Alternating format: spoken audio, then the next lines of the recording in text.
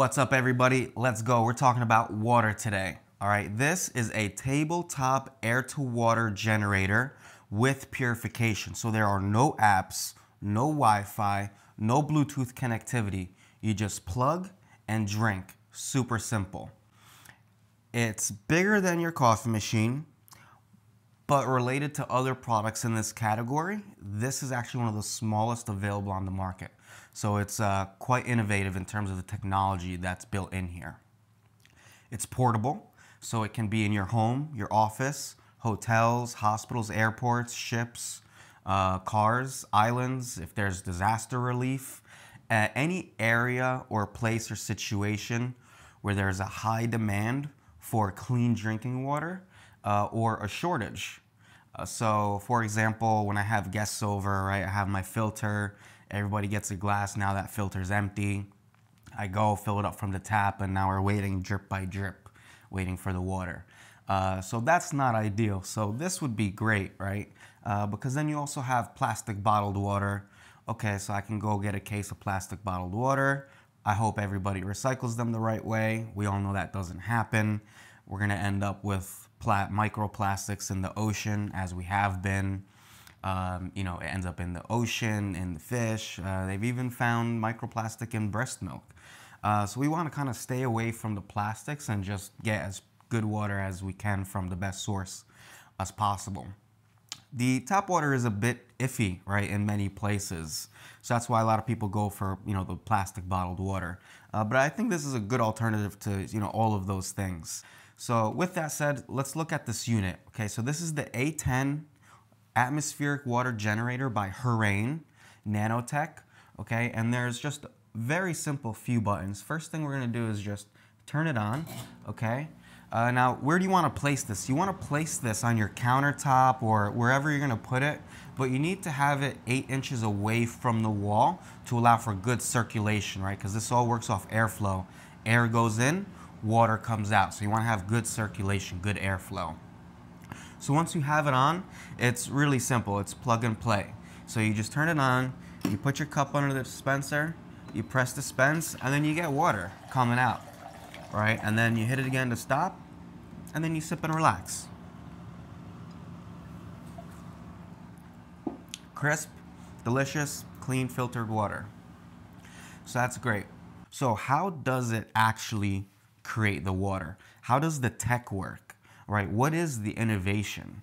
All right, so it starts with the air, right? Sucking the air in and purifying the air with a 4-stage filter, okay? And then the next part is the condenser kicks in, and now it's going to extract the moisture and the water from the air. And then that water is going to go through a 6-stage filter system and UVC sterilization. You're going to have a post-activated carbon stage. That's for improving taste. You're going to have ultrafiltration, UF, to remove particles as small as 0.01 microns. Then you're going to have a carbon block filter. And then after that, as it's coming out, you get it with the UVC light as well. So then you end up with a full tank full of water, and it's gone through all of this filtration. And now on top of this, okay, the tech, right? So there are algorithms here, proprietary tech and algorithms that continuously monitor and safely produce the clean drinking water under non-standard and non-stable temperature and humidity conditions. So whether you're in the desert one day and then in my room the next day, right, this thing can handle all of that and under any sort of mix of conditions. The computer knows how to process all the different elements to work it. So there's a bunch of protective measures that ensure that if the machine was to fail, that you could actually basically diagnose and understand what's going on and fix it in a timely manner. Now, the other thing you need to know about this, which is really cool, is this is kind of removable. So I have a lot of, you know, reusable water bottles, big thermoses that I use, and they don't fit from here to here. They're actually much taller. So I have to like angle it in. Well, you know, you could just take this off and fill up right underneath it. So I actually thought that was like a really cool feature and well thought out, right? Especially going against the whole plastic thing and taking this water to go. So the other really interesting thing is that it has an independent internal water circulation system. So every 4 hours, the tank will sterilize and filter the water internally for 3 minutes to ensure that the water is always stay fresh and hasn't deteriorated, right? You don't want just a still puddle of water sitting in this, right? So this is gonna circulate it even if you don't drink from it every 4 hours to keep it all fresh. Now, you might be able to hear it. That's the water production going on right now. I'm gonna turn it off just for the sake of the sound. Okay? You can still use it, it's still on, right? So now I'm not creating any more water, but I could still use the water that I have in the tank. So that's pretty cool. Now, the first time you use it, you wanna dump all of the water out. You wanna get all the water out and just clean the lines, right? All the lines and hoses. So just flush it out, get all the water, dump it, don't drink it the first time. I already did that, that's why I'm drinking it, okay? So now once you've done that, now you're just in business. You just gotta worry about the environment, make sure that you have good humidity, good airflow. So this is 10 inches wide, it's 14.5 inches long, and height, it's 17.5 inches high. In terms of electricity, power usage, you're gonna be at 245 watts of total power usage. All right, so obviously there's water running in and out and through this thing, so it's waterproof. IPX0 is its water waterproof rating, okay? Now, this can work in a lot of different environments. Maybe not Antarctica or somewhere super freezing because the water needs to be liquid, right? If this is in sub-zero temperatures, the whole thing is gonna freeze over. So from 41 degrees to 100 degrees Fahrenheit, you're good to go. Right? Now, the most important element is actually the humidity. That's going to be the main deciding factor of the water production efficiency. So ideally, you have more than 35% humidity, ambient humidity in the room that this is in. So you'll be able to collect, more moisture in the air with the higher humidity. So that's a big factor. So the more humidity, the better the production. Really simple equation there.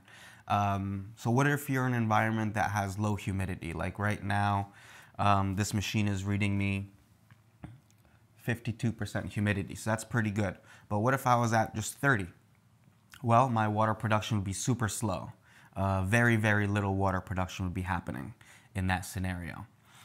So that's just the natural case of things, right? There's nothing wrong with the machine for not being able to produce water under 35%. That's just how it is.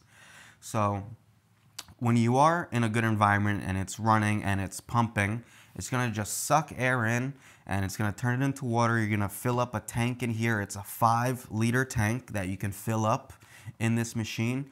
And if you're in the right setting, which is the ideal setting, it's 86 degrees Fahrenheit with 80% humidity.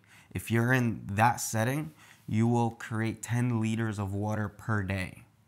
All right, so that's 5 big 2-liter Coke jugs, right? For anybody that's a soda person and needs to drink water. All right, that's big 5 2-liter jugs, okay? So the water efficiency, it can be anywhere from 3 to 5 liters of water production per kilowatt hour of power. So that's a fair trade-off. You're not paying a crazy amount in energy costs to produce the water, all right? And if you are in a low humidity environment, I wouldn't suggest getting a humidifier to feed the air to feed your water generator. That's counterproductive.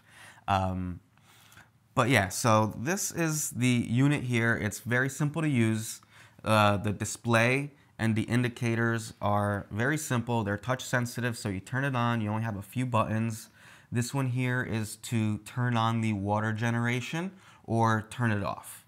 And then this is obviously the power button. You saw the dispense button. And then these two here, these are the filter reset buttons. So whenever it tells you need to change out the air filter or change out the water filters, these will, activate for you, and then you just press it to let the machine know that you actually reset them and change them out. Then you have some filter status indicators and some other indicators. So you'll see that when I'm dispensing, you see this UV light turn on indicator, so that's how you know that it's getting sanitized with UV as it's dispensing also. So that's really cool. I like that there's no crazy screens, buttons, apps. It's just super simple. So anybody at any age can use this without any difficulty. So that's great. And then you have some other indicators here. You have some temperatures and the humidity level. So you have two temperatures. So one of them is for the room temperature and the other one is the water temperature, right? So the water temperature is this main one. So the water I'm drinking is 16 degrees Celsius, while the room temperature is 19 degrees Celsius in the room. So that's what the display means. Those are all the different indicators.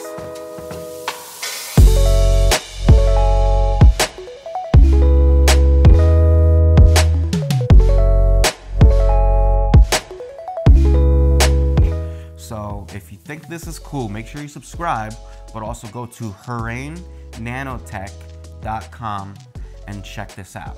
Okay, HurRain NanoTech.com. You'll see the price there. It's not available, it's not out right now.